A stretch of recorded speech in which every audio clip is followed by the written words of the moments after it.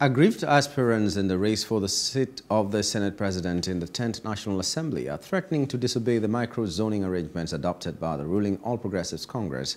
The senators registered their grievances at the meeting. They warned that if the APC leadership fails to restrict the zoning arrangements to geopolitical regions, it could lead to open rebellion because the aggrieved aspirants will brazenly disobey the party.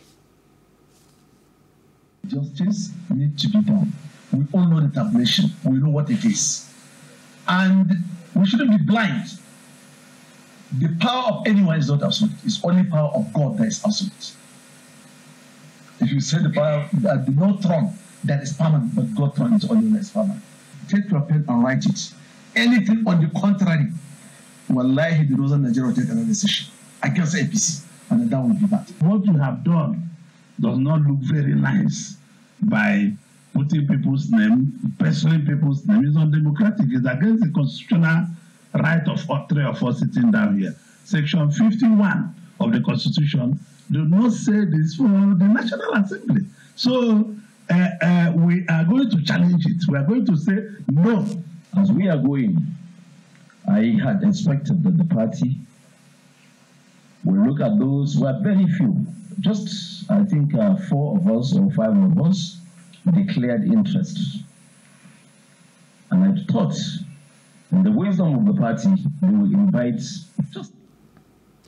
The development is coming 3 days after the ruling party had microzoned the Senate President position to immediate past Minister of Niger Delta Affairs, Senator Godwin Akpabio, while Chairman of the Senate Committee on Appropriation, Senator Jubrin Barau, was named as he would be Deputy Senate President in the 10th Assembly. Reacting to the complaints, the national chairman of the ruling party, Senator Abdullahi Adamu, called on the aggrieved aspirants to be patient and allow the party to consult again with the president-elect and other stakeholders. We are happy to receive you, to come and express your displeasure for what the world was giving.